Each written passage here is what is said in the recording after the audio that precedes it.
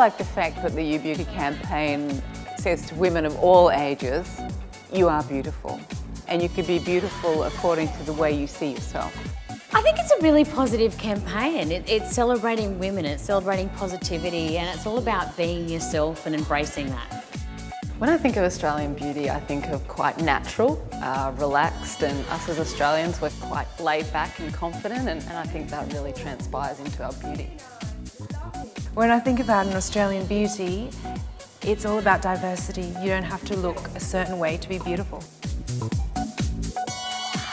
When I was younger, I didn't think my lips would be my best feature because growing up, nobody had big lips. It was different and it made me stand out. But now that I'm older, you know, I'm happy, I'm proud, and I'm glad that they make me stand out, make me different.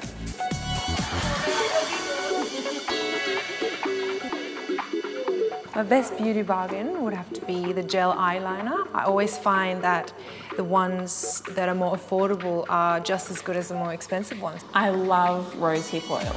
It's inexpensive and it works wonders. Beauty essentials, a really good shampoo and conditioner, and I really believe that you need to comb through your conditioner and then treat your hair once a week. I really like nail polishes, and everything's got to match. But see, I like my nails to match my lips, and if I'm wearing red, I do the same. If I'm wearing orange, I do the same. It's really wonderful. Let me hold your hair.